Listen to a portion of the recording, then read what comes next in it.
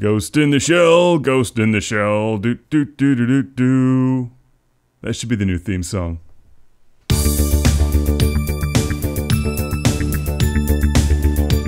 If you're watching this show, there's a good chance you're familiar with Ghost in the Shell. Originally created by Shirow Masamunue, it's now a popular series of movies, television shows, video games, and manga, which is of course where it all began, originally published in 1989. I first read it in 1995. Still have the book, love it.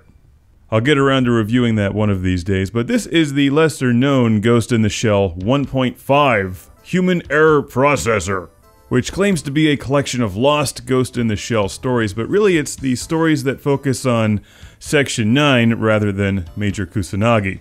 So if you're a fan of Ghost in the Shell standalone complex, I think you'll love this. Let's take a look.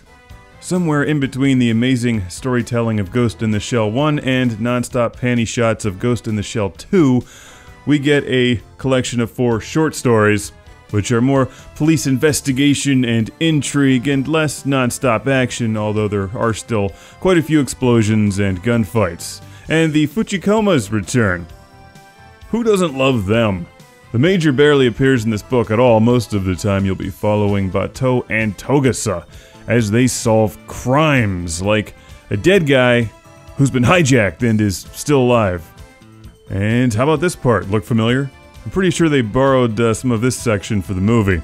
Shirow has been one of my favorite artists for more than 20 years, and you'll get his impeccable artwork all the way through here with excellent page layouts and good storytelling, but this is not a Ghost in the Shell book for newcomers to the series. It helps to have some familiarity with the characters and the style before you dive into this one. It's not as approachable as the anime, the TV shows, or the first book. Since they're short stories, they kind of dive right into the middle of things, and often don't completely wrap up. Most of the stories in the book involve some kind of hacking or digital infection, your usual Ghost in the Shell stuff. There's some color, but it's mostly black and white. And while I wouldn't say this is the greatest installment in the entire Ghost in the Shell universe, it's very good and highly recommended for fans of this series, because it's good to see the other characters, like Batau and Togusa, take center stage. The Major frequently comes across as unstoppable, and the rest of them don't. They're a little bit more human, even if they're not. Well, Togusa mostly is, but that's why we love him. And he's got the best mullet. So there you go, Ghost in the Shell 1.5. The version of the book that I have is from Dark Horse Comics. It's in English, obviously, but you read it right to left in the traditional Japanese style.